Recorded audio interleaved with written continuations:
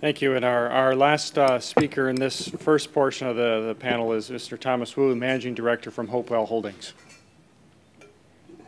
Okay, thank you. I guess I have 5 minutes, and actually a lot of the grounds have been covered by the previous speaker, so it would make it even easier. I don't have a slide, but I'll be quite quick. We're involved in both residential and commercial buildings, so we, Hopewell Holdings, we provide services to lifestyle of Hong Kong citizens.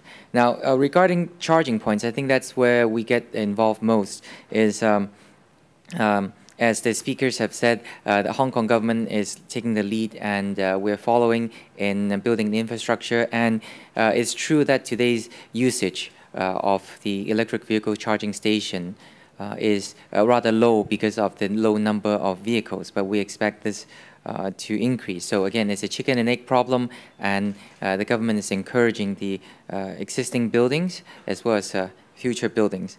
Now, on the charging points, I think some of the issues that might be interesting is that what is the technical standard for the charging station? At the Hopewell Holdings, we have installed something like 40 charging stations in different buildings, ones that we own and some of the ones that we manage. And what we have done was just a standard wall socket unit. That means the ones that are similar to ones you have at home.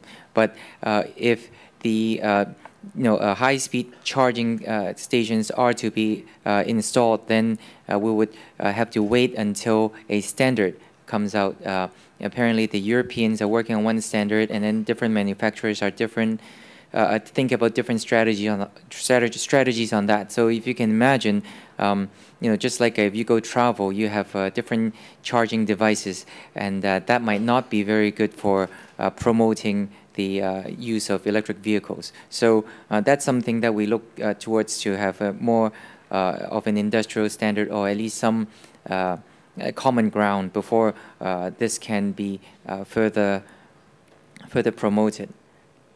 Let's see, what else? The other thing already brought up by the Undersecretary was that for buildings, actually, it's easier for new buildings to install the chargers in place, or wholly owned buildings, because the ownership title, both for approval and risk management, as well as with the recovery of the charging electricity charging costs, because of the regulation, and we understand this recovery part is being reviewed by the government. But for example, we have one residential building we just completed this year, and it was before we completed the building, we were able to put in the charging stations before we started selling the units, and that would make it easier. If we started selling and there are different ownership, you can imagine the approval system and a whole host of other issues. So I'm sure that in the future there will be more new buildings that have the charging stations, but we also have a lot of buildings in Hong Kong, and we have to figure that out to make it more efficient for both private residential buildings and commercial buildings. You can imagine offices and shopping malls, for example, to have charging stations. And the last thing would be that we need to get the message out.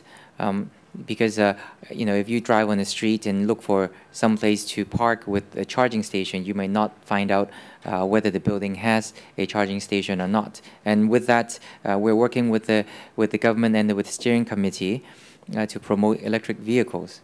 And also, besides having signs outside the building, online strategies and other promotion strategies, branding, etc., so that people would know where the charging points are. And I think this would also enhance the usage. This is in the future. So thank you.